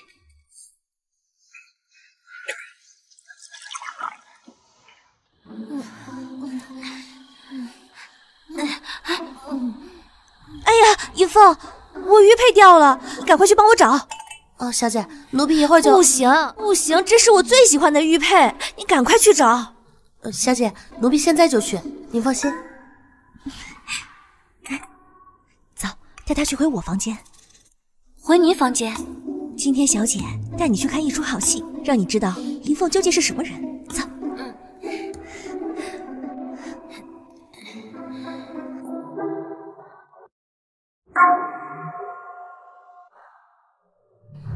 带三小姐回我房间。回你房间？今天小姐啊，带你去看一出好戏，让你知道银凤究竟是什么人。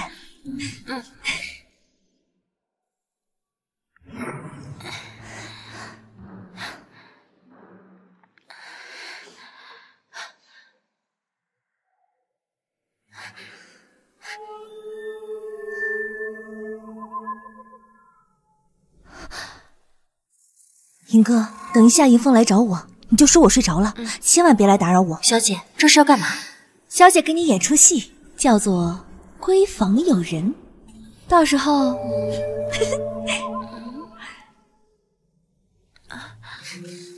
英哥，玉佩我找到了，小姐呢？嘘，小姐睡了，别惊扰到她。那我们走，咱们去前面看看。哦。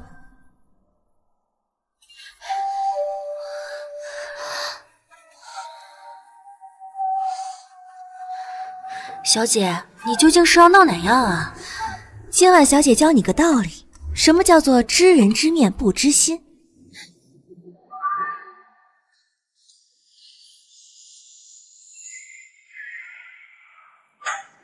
看吧，要不是小姐有先见之明，今晚遭殃的可就是本小姐了。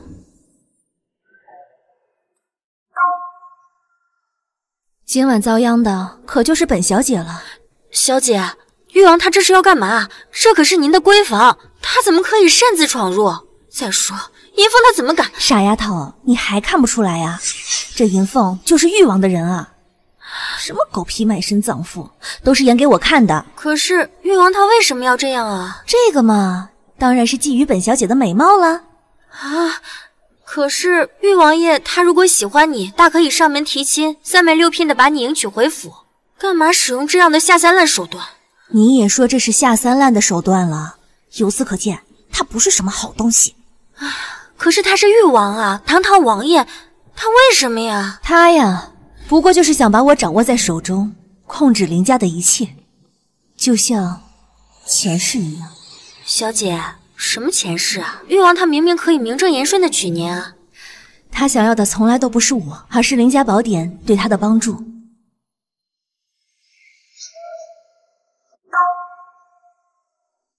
他想要的从来都不是我，而是林家宝典对他的帮助。小姐，虽然我也觉得誉王阴险不是东西，可是银凤可是对您钦佩的很呢。这么阴险的法子，您都能看透，您可真是神了。不是小姐神了，而是我对他太了解了。嘘，好戏马上就要登场了，银哥，你这一次一定要配合本小姐，好好把这场戏演完。小姐，你放心，银哥一定给他们好看。银哥，你在这等我。林七七，你等着，总有一日我要将你踩在脚下。静月，你要是再不出手，恐怕七七小姐以后就要成为你的侄媳妇了。我皇室之人，竟然干出这种猪狗不如的事，本王绝不轻饶。这要是换成其他女人，恐怕你连正眼都不会看一下吧？闭嘴！摄政王。嘘。那屋子里的又是谁啊？果然瞒不过皇叔，反正不是我。所以你昨日设局叫我前来，就是为了这一出？我就是想看皇叔是不是在意我。胡闹！哎，等一下，好戏马上开场。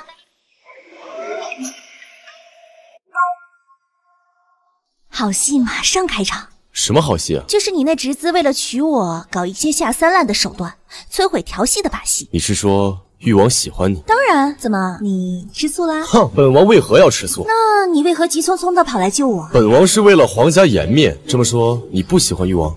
他当然配不上我。誉王配不上你，那岂不是全天下没有男人可以入得了你的法眼？有一个。谁？远在天边，近在眼前。林七七，你可要知道，本王已经死了4个王妃。皇叔，我又不怕，你的命在我手上。就算你死了，我生前是摄政王妃，死后还有美男陪伴，岂不死而无憾？林七七，我没有与你说笑。皇叔，我也是认真的，我林七七正式向你求娶，你意下如何？我和誉王殿下，我实在不知道，为何你会选我？你就当七七是好色之徒好了。反正你跟誉王相比，不知道比他好看多少倍。二位，你们之间应该没有什么婚约吧？这有些不妥啊！本王没空跟你玩这些游戏。哎，胆小鬼！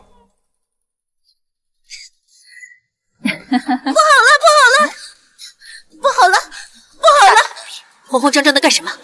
到底出了什么事儿？这般慌张？老夫人，奴婢刚刚听到大小姐房中有男人的声音，小姐是已经休息了，但奴婢刚刚进去掌灯的时候，听见大小姐房中有男人的声音。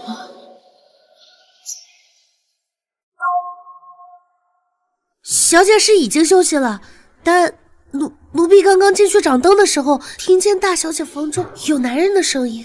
哟，我说嘛，这七七呀，胆子可真大，这把男人领到房间的事啊，她都敢做。大嫂啊，你就是这么教育孩子的吗？你胡说，七七绝对不是这种孩子，绝对不会做出这种事情来。你这个贱婢，快说，到底是谁让你污蔑大小姐的？夫人，冤枉啊！夫人，奴婢是大小姐带回府中的，奴婢对大小姐忠心耿耿，奴婢只是一时担心大小姐，所以才贸然前来的。奴婢，担心是要担心呀，要不说七七是个没爹的孩子呢，这种事情他才不怕呢，因为他没爹管呀。三娘，你怎么能说出这种话来？七七不是这样的孩子，绝对不会做出这种出格的事情。娘，我们去看看七七吧，万一她出事情了就麻烦了。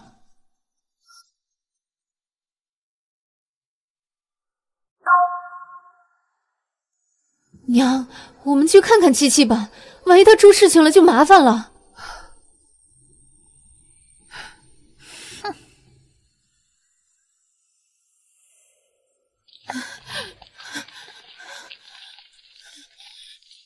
都还愣着干什么？那个不要脸的东西，给我扯出来！真是家门不幸呐！娘，一定是有误会的。七七她不会的，她绝对不会做这种事情的。你给我闭嘴！看你交出这什么东西！老夫人，这里面支支吾吾的干什么？说！老夫人，是玉昭放肆了。誉王千岁，这到底是怎么回事？老夫人，本王听闻大小姐身体不适，所以前来探望。没想到我刚一进去，大小姐就缠住了我。但是还请老夫人放心，本王会对大小姐负责的。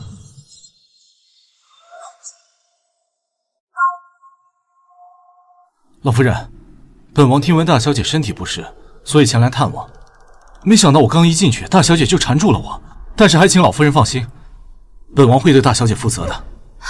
誉王，哎呀，英哥，小姐，我好难受啊！小姐，你没事吧？七七，娘，你们怎么在这儿啊？大小姐，你是谁啊？哎呀，英哥，我头好疼啊！你们这是在干什么呀？七七，太好了，太好了！你在这儿不是你娘，你在说什么呀？七七，那你在这儿，那房间里面是谁呀？房间里是三小姐。啊！你说什么？哎呀！房间里是三小姐。啊！你说什么？哎呀！三老爷，奴婢可不敢说谎。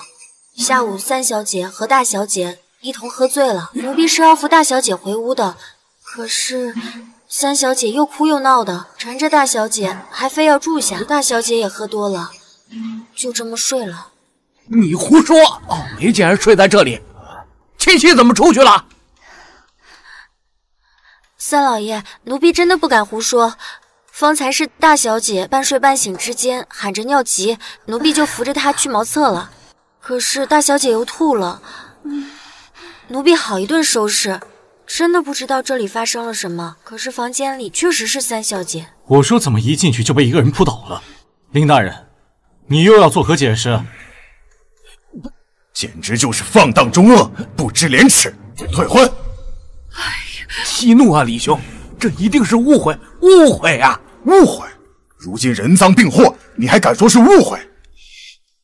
人赃并获，李大人这是何意？难道在说本王是人赃？人赃并获，李大人这是何意？难道在说本王是人赃？誉王，老夫并无此意，只是在说林大人府上的女儿疏于管教，竟然做出这种不知廉耻的事情。难不成你要辱没凤渊郡主的清誉？他可是摄政王亲封的郡主。老夫人莫怪，老夫可不是在说凤渊郡主。谁都知道郡主宅心仁厚，素有鬼手医仙称号，这可不是什么乱七八糟的女人能够比拟的。去把七七带到偏房去，可不能让她看到这些肮脏的东西。是。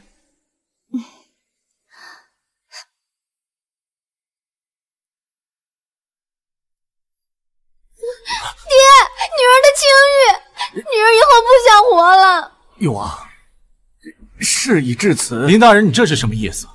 什么叫事已至此？本王只是来探望宿醉大小姐，谁知道一进去就被你们家三小姐扑倒了。本王的衣服还被她撕破了呢。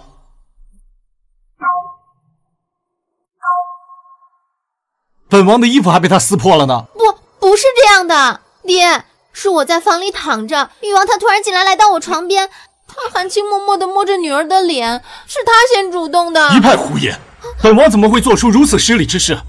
明明是你先扑上来的。不是我，就是你先扑上来的。三妹妹，你说誉王进房扑向你，你明知他是男子，却不主动拒绝。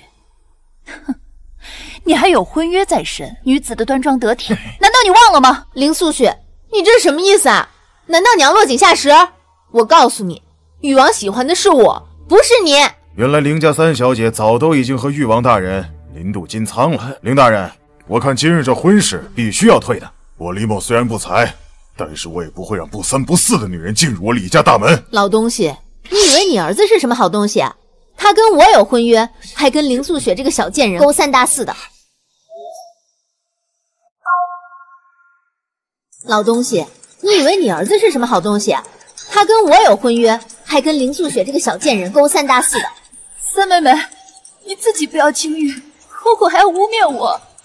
我和李公子可是清清白白的。清白？清白个屁！那个李静饶来到府上，还不是跟你家花园里勾勾扯扯的？如果不信，大可以去问那个林七七，她最清楚。浩梅，这个事情你们自己去解决，跟七七完全无关。你要再敢把她搅进这不三不四的事情当中，我一定不会放过你的。娘，你看他凶我，他也不看看自己的身份。放肆！她可是你的大伯母，是林家的遗传媳妇，也是郡主的母亲。你们也别站着说话不腰疼。我告诉你们，这些年林家如果没有我爹，你们一个个都去喝西北风。住口！你这个不孝女，今日出了这么大的事情，你还在这里胡闹！住口！你这个不孝女，今日出了这么大的事情，你还在这里胡闹！爹，我才没有胡闹。既然事情已经发展到这个地步了，那就跟李静饶退婚好了。反正我都要嫁给誉王了。林大人，为何本王听了这话极其刺耳？难不成这是令千金给本王下的套？誉王，你别血口喷人啊！傲梅的清白全折在你手上了，你怎么能说出这种话来？林大人，本王已经说得很清楚了，我与令千金什么都没发生，更没有发生任何实质性的事情。本王的衣服也被他撕破了，但是本王冲了出来。再说这件事，本王早就说过了，并不是本王一人之错。誉王，你什么意思？你就这么置小女的清誉于不理吗？林大人，你这是什么意思？难道你要逼着本王对她负责吗？刚刚二小姐说的话你没听见吗？若是知道是男子，就应该避嫌，可你们家三小姐却偏偏主动凑了过来，这难道还不能说明什么吗？爹，他什么意思呀？誉王，难道你要对我始乱终弃吗？你怎么敢呀？你可是堂堂誉王爷！爹，我不活了，爹！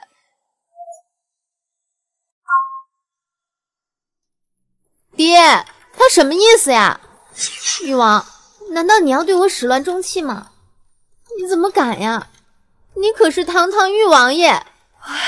爹，我不活了，爹！誉王，你可不能这样啊！傲梅她一个清清白白的女孩子，你要是不负责任的话，就算你告到摄政王那儿，我也要去给她讨个公道。林大人，你打算要逼迫本王就范吗？下官不敢，但是这件事情还请誉王您斟酌再三。爹，我不管，要是他不负责，我就一头撞死在摄政王府门外。我相信摄政王一定不会不管的。住口！还不退下！誉王，你要是对我不负责，我就闹到金銮殿上去。三小姐，一会儿你要到皇上那儿去，一会儿你要去摄政王那儿。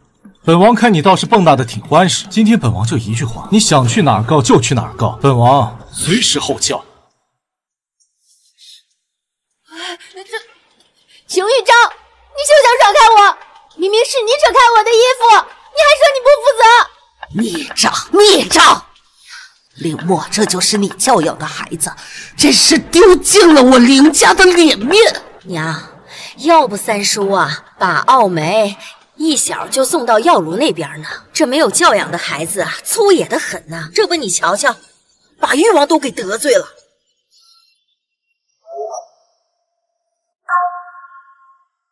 你以为你是什么好东西啊？自家妹妹的夫婿也敢勾引，还要不要廉耻了？简直是气死我了！吴嬷嬷，把七七和耀祖带到我房间去。哎，别让这乌烟瘴气的东西熏着他。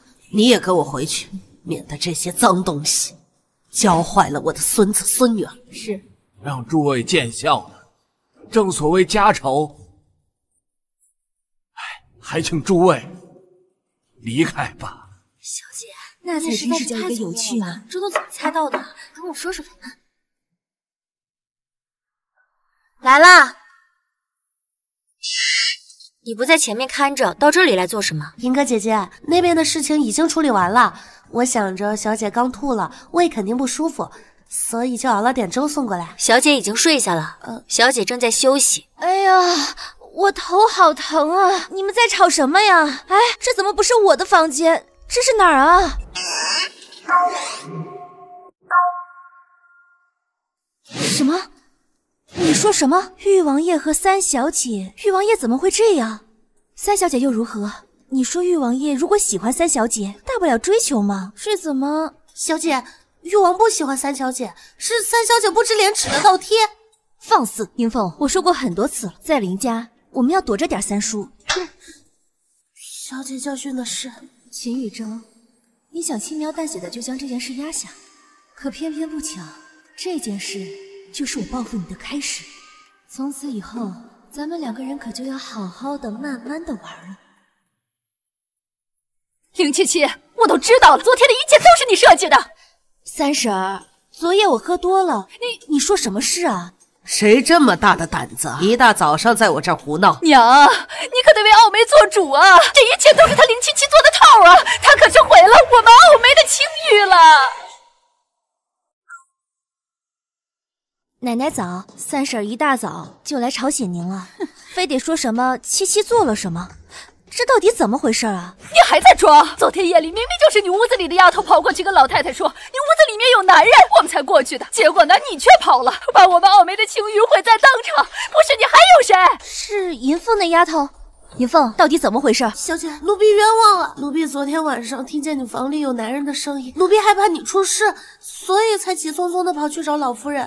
可是奴婢并不知道房里的是三小姐。三婶儿，你听到了吗？银凤啊，就是好心办坏事儿。好心？胡说八道！她一个丫头，要是没有你的示意，怎么敢跑到老太太的面前去乱嚼舌根子？这说出去，鬼才相信。奶奶，七七真的不知情。如果像三婶所说，七七想要陷害妹妹的话，怎么会把脏水往自己身上泼呢？而且，如果七七真的想要害三妹妹，怎么会又带到我的房间呢？够了，这种事儿跑七七面前说，她一个未出阁的丫头，这种脏事儿也往她身上推。可是娘，傲梅的清誉就这么……如今誉王不想负责了，李家又跑上门来退亲，你这让傲梅以后可怎么办呀，娘？哟，我当这是谁呢？一大清早的跑到娘的院里来折腾。原来是昨个出了名的三娘啊！我知道啊，九门督府已经堵在你家门口要退婚呢。要我说呀，这傲梅也就及笄了，出了这种事儿啊，她以后怎么嫁人？你别得意，现在谁不知道你们素雪是个什么东西？自己家的妹婿也敢勾引？你说谁呢？谁勾引谁呀？那是人家李公子看不上你家傲梅。你说什么？你有种再说一遍！你们一家子都不是什么好东西，要不说上梁不正下梁歪呢？你看看二叔是个什么东西？屋里面的女人一个接一个的。你再说一遍，我撕烂你的嘴！奶奶，这太吵了，都给我住手！你们想打架，出去！这是老身的院子，都给我滚！你还在那装？七七这孩子昨夜一直呕吐，他装什么？这院子里丫鬟和婆子都可以作证。那也跟这个丫头脱不了干系。要不是她乱嚼舌根，咱们傲梅又怎会落得如此下场呀？三夫人，奴婢真的只是担心我家小姐。担心你就应该自己先进去看看。银凤，三婶说的对，如果你要是担心我，你应该进去看看呀。小姐，是奴婢的错，奴婢太害怕会出事了，所以才急匆匆的去找老夫人。奴婢也没有想到事情会闹得这么大。看看你干的好事儿！七七呀，这件事儿都怪这个贱婢，你也不用替她求情，让你三婶儿自己看着办吧。来人，把这个贱婢给我拉下去，狠狠的打！小姐，救命啊！小姐，奶奶，这银凤丫头啊，是誉王给我的。若是银凤出了什么事儿，我怕誉王和三叔的关系破裂。我知道你心里有气，好歹这丫头跟誉王有点关联，你可要为墨轩的仕途着想。把这个贱婢给我拉下去，狠狠的打30大板！三婶儿，会不会有点重啊？林七七，你最好给我住嘴！我已经给足你面子了，你要是再敢求情的话，你就别怪我心狠手辣。你这孩子心善，奶奶知道。但傲梅这孩子，奶奶，若誉王和傲梅妹妹有了什么，为何不直接让誉王负责啊？你说傲梅妹妹一个未出阁的女孩，就这么不清不白的？娘，七七说的可不是吗？那傲梅的清誉就这么无缘无故的给毁了，她以后可怎么做人呀？你以为老身不想让誉王娶傲梅？你看昨晚那个气氛，他明明就是想做撒手掌柜，咱们怎么能斗得过皇家呀？奶奶，若誉王不想负责，我们可以去找摄政王啊。听说摄政王一向公正执法，对，娘，我这就去找摄政王，我不能让我们傲梅的清誉就这么无缘无故的给毁了。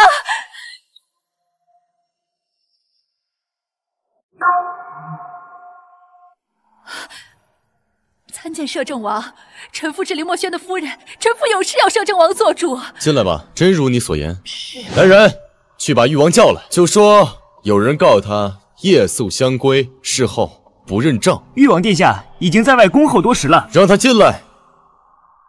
皇叔，小侄冤枉啊！那日实在是……你冤枉，林家三夫人会无缘无故到我府上来告状。誉王，你身为皇子，毁人清誉这种事情，是不是有辱斯文？皇叔，那不是三小姐的闺房，那是大小姐的房间。本王只是去探望宿醉的大小姐，谁知三小姐扑了上来。照这么说来，本王才是受害者。难道说那入屋里的人若是她林七七，你就愿意负责吗？林七七她是我们林家的大小姐，可是我儿傲梅她也是林家的小姐呀，你为何要如此这般不同的对待呀？本王与大小姐是心心相印，早就打算过些日子就到府上去提亲，怎有可能会与三小姐同日而语？你这是强词夺理，还请摄政王还小女一个公道。本王与凌大小姐心心相印，这倒是本王不知道。来人，既然这件事与凌大小姐有关，派人把她请来，本王有话要问她。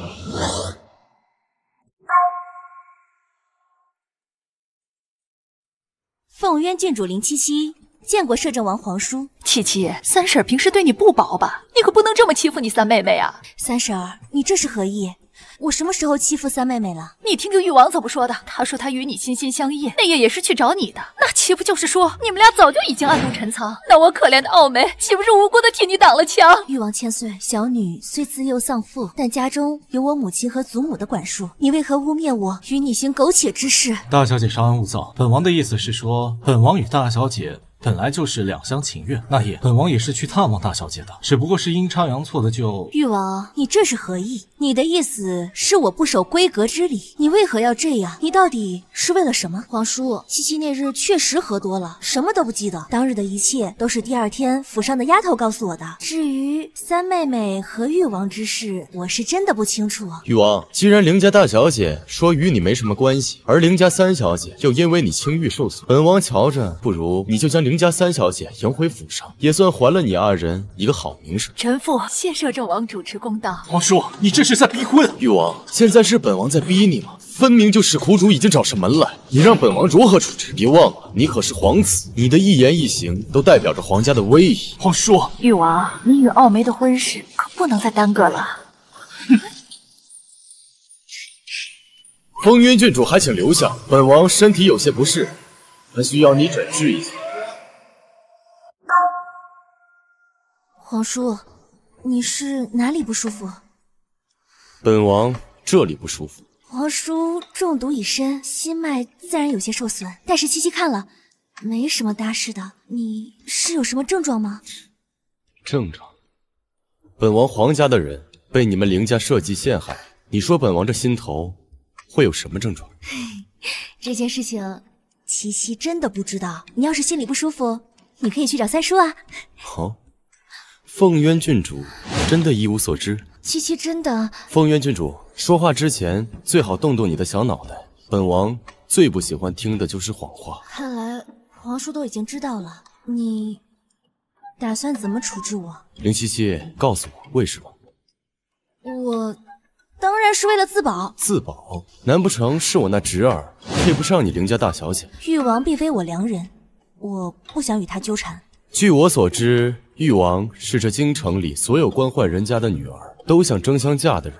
哼，怎么在你凌家大小姐口中就这么不堪了呢？她是不是百香争抢我不知道，反正我不喜欢，那我拱手相让岂不更好？七七，告诉我是誉王哪里不好吗？抱歉，这个恕不能告，反正他不在我心上。林七七，告诉我是誉王他哪里不够好？是他长得不够俊美，还是说……他长得确实不怎么样，要说到俊美，谁还有皇叔俊美啊？本王在问你话，你还不如实说来。皇叔，林七七胸无大志，也没有什么癖好，但只有一点，欺负我、利用我林家的人，我绝不饶恕。七七，你可真是只狡猾的狐狸。你这招可谓是一石三鸟。愿闻其详。你这招借刀杀人，可是让誉王与林傲梅的名誉扫地，再来也让誉王对你的觊觎阴谋失败了。最重要的一点，你让誉王与凌墨轩那向来亲密无间的合作关系出现了裂痕。林七七，你可真狠！多谢摄政王夸奖。有句话说得好，最毒不过妇人心。就是不知道你这个妇人心里装得下谁。金月，听说你把誉王贱卖给林老三，当没来过。站住！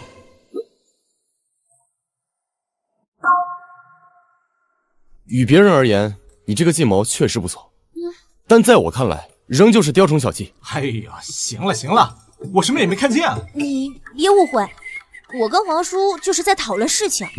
七七，这件事本来就与我无关。不过锦瑜，我真得说你两句，下回记得把门关上，人家七七还是待字闺中的黄花大闺女呢。唐启风，我都说了，我跟皇叔没关系。七七，不用解释，解释就是掩饰。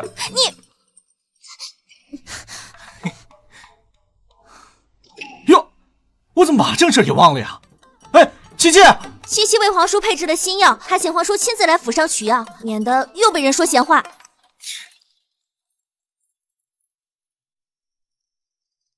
怎么，姐姐这是后悔了？倘若那天晚上你没有去茅房的话，今日该出嫁之人就是你。怎么，是妹妹羡慕了吧？没事儿，哪天你睡到我的房间，说不定还能睡出个王爷来。林七七，你是故意找茬是不是？妹妹此话何意？难道誉王是看得上你了？林七七，你以为你好到哪儿去？偷鸡不成反18米。现在誉王到了林傲梅怀中，我看你还要如何得意？妹妹，你大概是忘了吧？我可是凤渊郡主，无论有没有誉王，我的身份都是你不能比的。林七七，你别以为你平日里装的恭顺谦卑，就没有人知道你的真面目。早晚有一天，我会揭开你的真面目，让所有人都看看你的尖酸刻薄，你的阴险狡诈。说来说去，你是想嫁给誉王吧？我告诉你，没门儿！这辈子你也只能当个没名没分的妾室。林七七，素雪，这辈子也该让你尝尝被冤枉的滋味儿。你什么意思？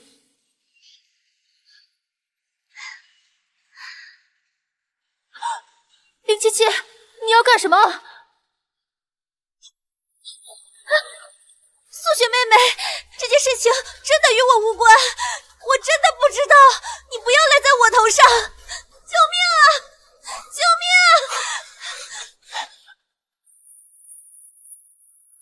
啊！林素雪，你竟然敢对七七下手！摄政王，快救我！